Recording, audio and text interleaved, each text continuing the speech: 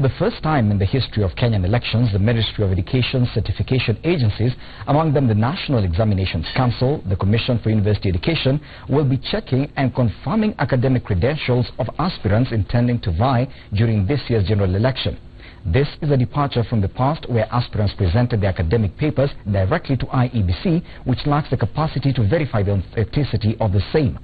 Those agencies will be part of a Chapter 6 working group which has been mandated to clear candidates who meet, among others, academic and integrity requirements before securing IEBC clearance to contest in the upcoming general election.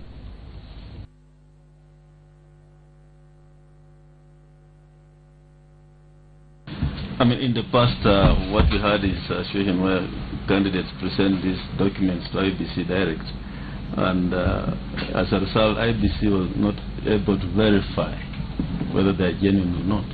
And that's why we have come up with this Chapter 6 working group, so that I believe one of the things we shall be telling them, without preempting what the working group, the technical committee we have appointed will come up with, is that let candidates have verification done in good time, so that at the stage of presenting to IEBC, we shall have representatives from each of these state agencies there as well to help us verify those documents. And that's what is going to be different. And it's not just a Ministry of Education, it's all the other state agencies which are involved, which were actually itemized yesterday in the publication. Mr. Chairman, I want to assure you and your commission that we will be at your disposal on this matter. We are going to put together a team that will be available to you 24/7 basis to assist you to process whatever credentials that you need to process, as it were. Where we raise doubts, we will explain why.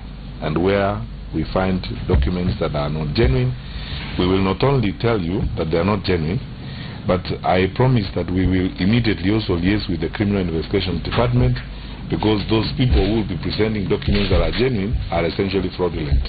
And the fraudulent people have got a group of people who should deal with them called CID and the police. So we will do that promptly. It is one way of ridding ourselves of nonsense, from amongst ourselves.